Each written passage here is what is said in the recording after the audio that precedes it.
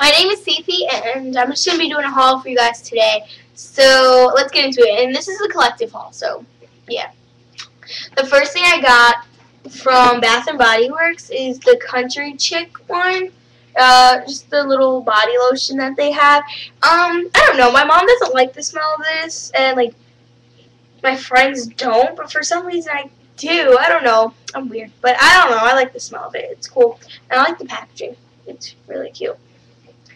Okay, and let's get to beauty stuff, and then we can go on to, like, hair stuff.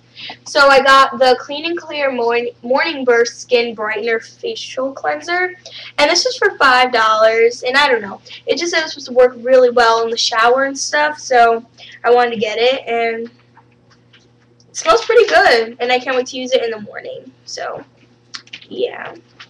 Next, I got the Noxzema Deep Cleansing Cream. And this was for, I think, $9.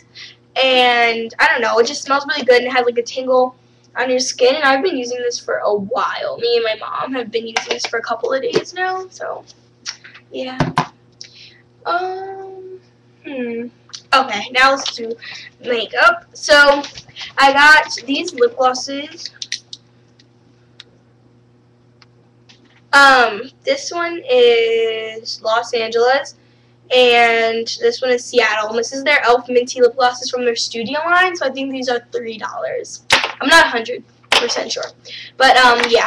Then I got 3 e.l.f. eyeshadows from the studio line, which they all are $3 each. Okay, but this one broke at my cousin Leah's house. Hugs X Kisses. Oh, I'll leave a link to her channel at the bottom. And it turns kind of like this. So I got a surprise today when I stopped over. She got me a new one, and this is in buttercream, and it's so pretty, and it has, like, oh, I just love it. And I have it on my eyelids now. I don't know, it's really, really pretty. Okay, and then the next one is Pebble. And this is a really, really, really pretty purpley kind of color. I don't know, and it has, like, brown undertones and things like that, and I just think it's really pretty. Then I have Wild Wheat, and this is a good crease color or lid color. It can be pretty much any one. And that's what it looks like.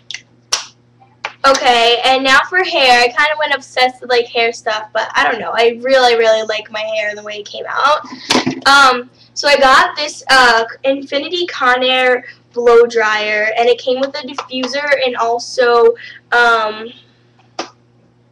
I don't know what it's called. It's like I don't know, but yeah. And this comes off, and you just pop it back on, and it's pink. Ow!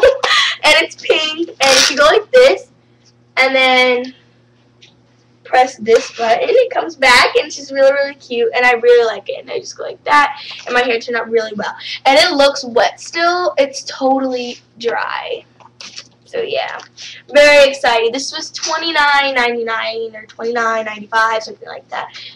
Mom? Yes. Can I open the window? Sure. Sorry, it's like really hot. Okay. Oh yeah, I got this e.l.f. lip stain. And this side's like gloss, and this side's like the stain, I guess you can say. And this is in First Date. I'll do a little swatch it.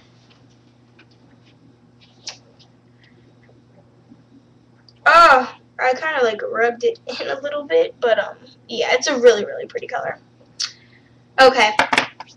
Next, I got the Palmer's Olive Oil Formula with Vitamin E, and this is a body lotion. You can see I purchased a lot of Palmer stuff.